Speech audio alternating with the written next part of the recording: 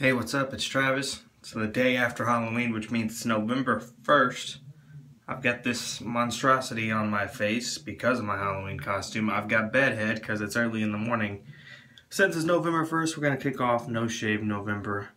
I have not had a clean-shaven face since I couldn't tell you when. This is not going to be pretty.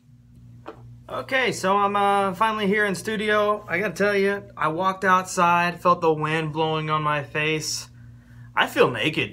I don't like this clean-shaven thing. I'm not used to it. I couldn't tell you the last time that I actually was clean-shaven. And I'm looking myself in the camera. I'm looking right at it, and I don't feel like me. I don't like it.